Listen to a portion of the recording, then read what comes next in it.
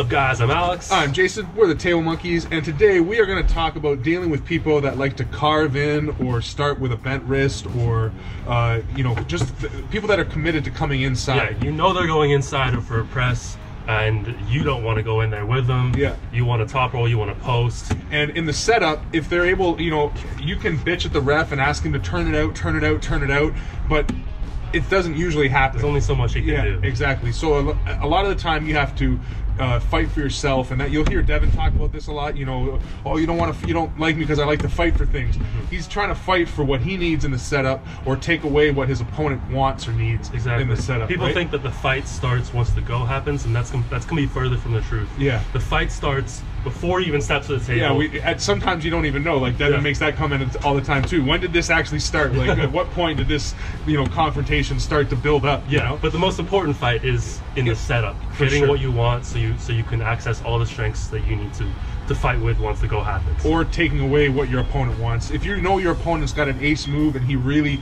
needs something, sometimes more effective than getting what you want is making sure he can't get what he wants.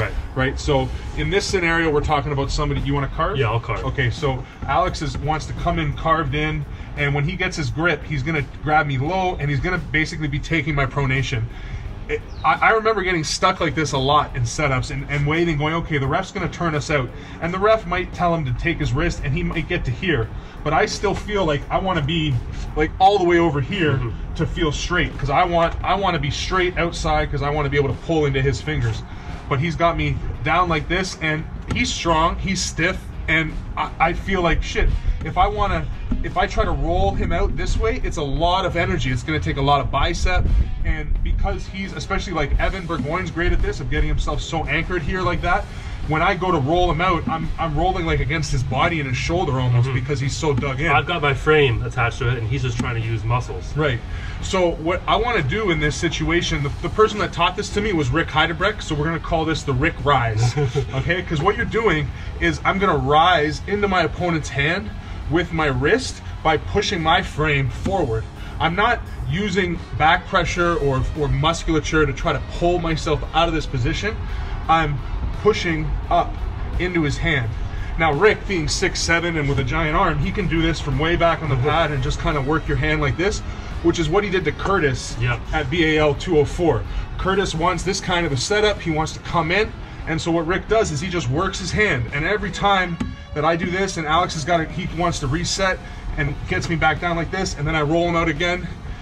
A few times doing that, his forearm's going to get pumped up. Exactly. His hand's going to start to blow up, and we haven't even said go yet. And he's trying to not use musculature. He's trying to use his forearm height. He's trying to use his frame, exactly, to gain height. And I'm trying to hold him in with cup and fingers. Right. So I'm burning up, and he's not. So once the go happens, my fingers are already gone. It's so much easier for you to roll me. Or what's going to happen, and this is what happened to me, the second time I went against Evan, I used this technique, and by round 2, Evan stopped fighting for that. He let us start here, because he knew he could drive in, but he didn't want to fight for this, because he knew he was going to need that force once we got into the match. Yeah. And that's a huge part, again, is learning how to fight in the setup, right? So either he'll stop fighting, or it'll go to ref's grip, and then you should get a fair setup then. Or he'll just keep fighting and you'll burn him out. Now, Devin talks about this one with Pushkar, right? So he says that you don't see it because it's edited out. Yeah, they cut out all the setup because it's better for TV, I guess, but there was like minutes of setup of Devin just working Pushkar's hand. And you think about Pushkar, he's that very, very stiff, like he gets what he wants and he's just going to hold on to it for everything he's got. And Devin was able to work him out, and he says that he tired him out in the setups of round 1 and 2. It wasn't really the pulling, it was by the end of the setup of round 2, Pushkar was basically exhausted. Yeah, we saw how Pushkar dealt with Devin in round 1, just flashed right to the pad.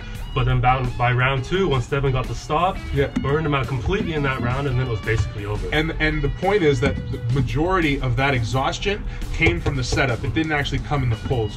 So when you go against somebody in practice, or especially in a tournament, who's really rigid and really wants to carve in on you, try to use this technique where you use your frame, not your musculature, to pull him out of position, make him reset, and let him reset. Let him take it again, and then pull it out, and then let him take it again, and then take it away. And every time you do that, he's going to get more tired, and if you do it correctly, you shouldn't really be using too much of your own musculature, so you're going to not feel fatigued from it, right? Yeah, exactly.